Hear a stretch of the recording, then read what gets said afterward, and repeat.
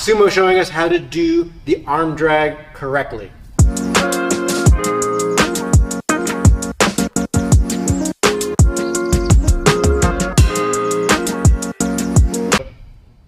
See a lot of amateur wrestlers doing something weird with the arm drag, like if they get the wrist and they do this, a lot of times they're running to the person.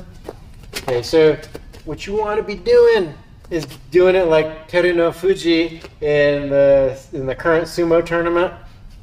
Right, so if I'm standing like this, like orthodox stance with my left leg in the lead, just like Terunofuji, he went for the wrist control, and then he got his shoulder forward like this, right? So he grabbed up here, and then threw the arm across this way, kept his stance strong. I'll have my arm back here so you can kind of see what's going on, and then you're using this arm primarily to make the person move, not you moving towards the person, like that.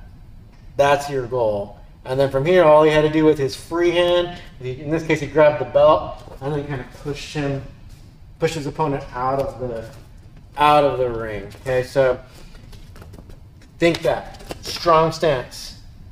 Have your hand above the elbow joint. Okay, and then you pull them across this way. So your stance is important in this case. So if I was like this, and I grab the arm, I'm trying to do the arm drag, then I'd be pushing I'd be pulling them into me. Right? So try to do it the way Terunofuji did.